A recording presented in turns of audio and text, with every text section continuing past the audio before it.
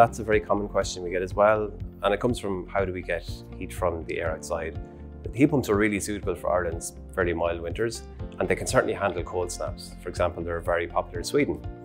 And most heat pumps in the market now can handle temperatures down to -15 degrees, some of them even down to -25 degrees. And we've seen some data from the Beast to the East in 2018, and the heat pumps ran very efficiently during the really cold spells there. And some of the coldest days, they're still at 200% efficient. So yeah, heat pumps can certainly handle cold weather, and cold weather in Ireland, no bother.